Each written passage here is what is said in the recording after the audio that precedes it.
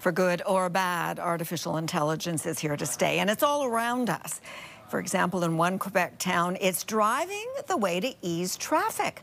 CTV's Quebec Bureau Chief Genevieve Beauchemin is on this story today. Okay, Jen, how is AI helping in this case? Yes, Andy, waiting for the lights for both motorists but also pedestrians has long drawn some grumbling, but the lights here are supposed to be smart.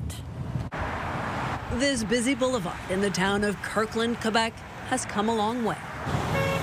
The longtime mayor here, Michelle Gibson, says he once faced a steady flow of complaints about the flow of traffic.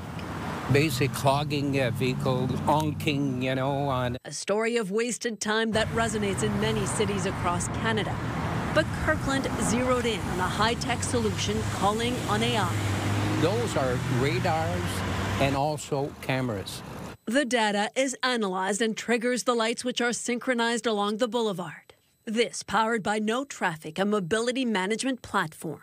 The radar can see things in the dark, in the rain, in the snow, and in shadows.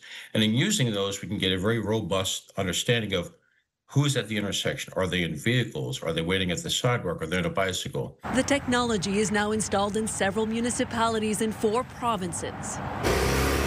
Now, the cost was a big investment for the small but growing municipality of Kirkland, $1.8 million for 10 intersections. But the mayor says green-lighting AI eased congestion and its consequences.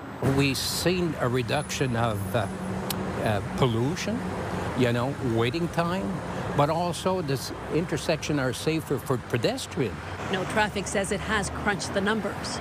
We've reduced commuter delays by 48%. If you happen to drive this corridor, you'll see a difference.